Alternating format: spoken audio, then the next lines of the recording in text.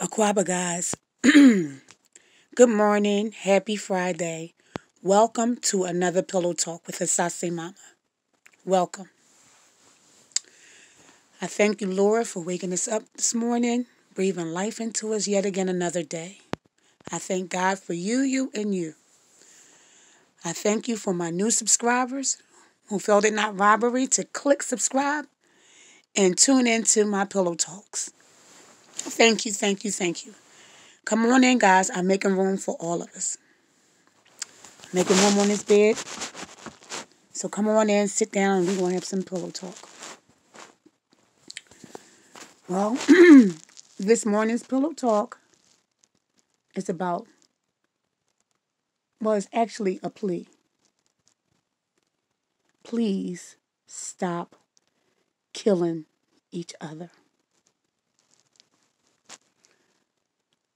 Please stop killing each other. The biggest problem is the world is desensitized to sin,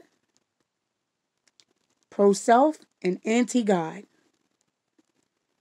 Nobody cares about the commandments anymore. Thou shalt not kill. Nobody cares about anything anymore.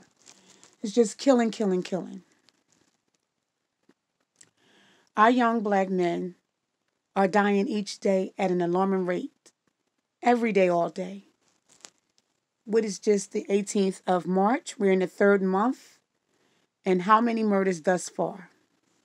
In my city alone, it's at an alarming rate. My husband and I, we don't live far from our former church that we used to attend. And we always see funerals at that church.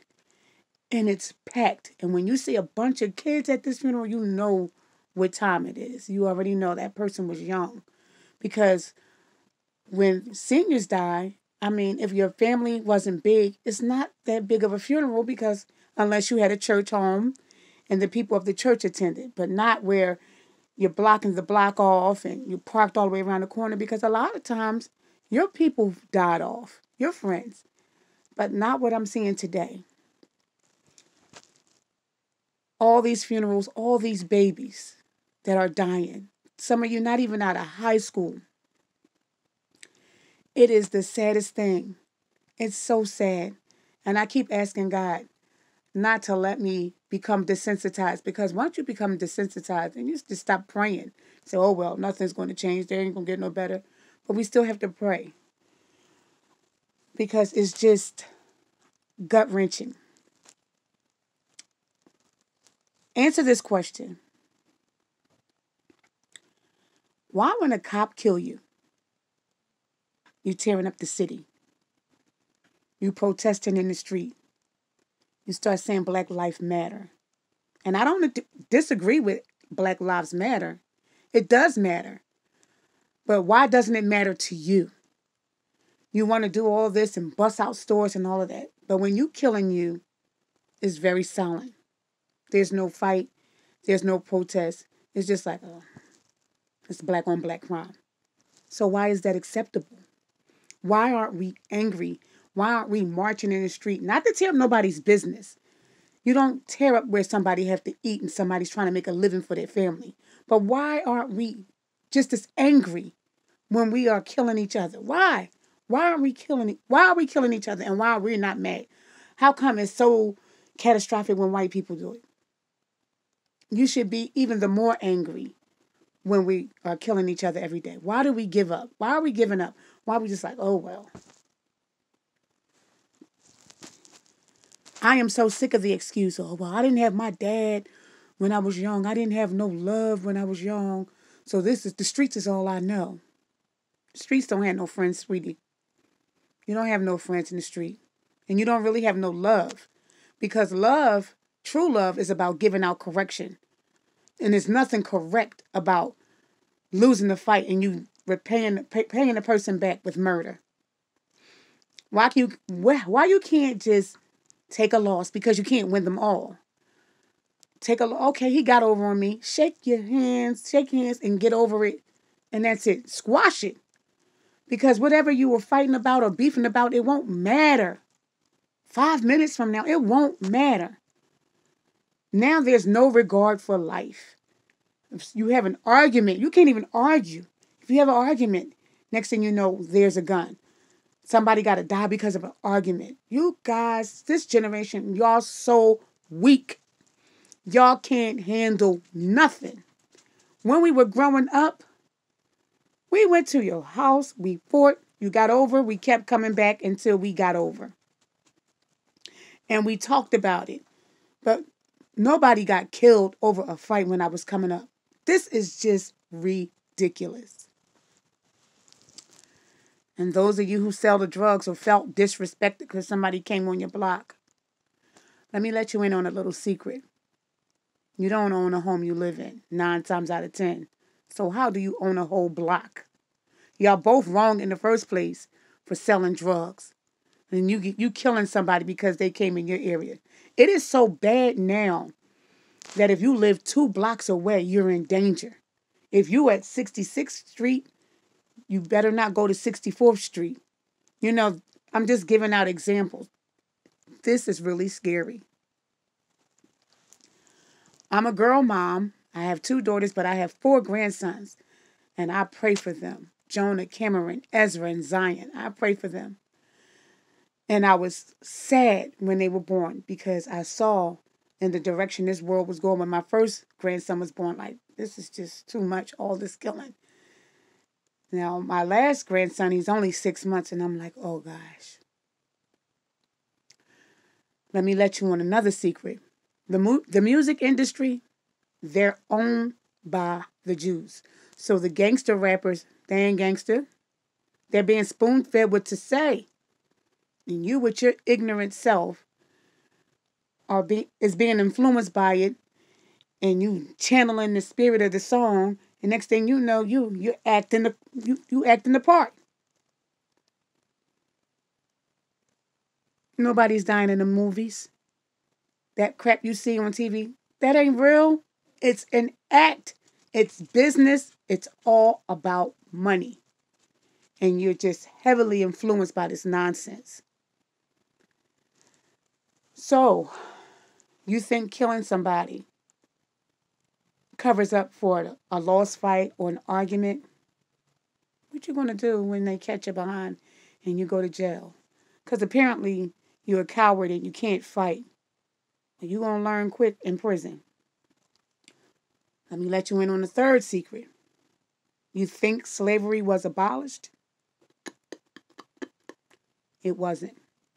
Sweetheart, you're about to work your young behind off in jail. That's a form of slavery. A lot of companies are reaping the benefits of your ignorant behind being behind bars. Is it fair that mothers have to fall to their knees every single day in pains because either you killed somebody and you went to jail or somebody was being killed? Every day on social media, all day long. Pray for this family. A Jananza here, funeral here. A Jananza here, funeral here. The broken heart emojis. Before, I used to watch the news and I used to be like, oh my God, Lord, touch that mother. When you see the people hollering and screaming on the news, now it's so close to home. Now it's, I know the mother and the son. If you didn't get shown any love when you were younger, turn it around and make the difference. A lot of you are leaving your little boys behind in the grave or behind bars, and that's not fair. That's so not fair. I don't live far from a graveyard, a cemetery. I don't live far. And I'll tell you the truth, it seems as if they're running out of space. Every single day, digging, digging, digging, digging, digging. How many more spaces can they get? Sooner or later, everybody's going to have to get cremated. That's the way it's going. And it's just so heartbreaking. That's the way it's going. I'm just praying for you guys that you can just listen to what I'm saying. Try to make the difference. Listen to what I'm saying.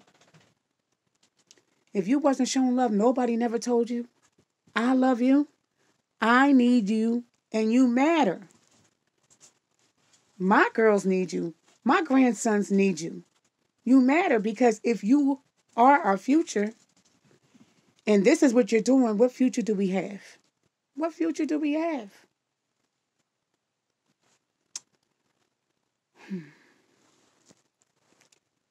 It's not that I'm fussing. I'm just really hurt. I'm so sick of seeing the pain that families are going through. And like I said before, it's so close to home. I have nephews, godsons.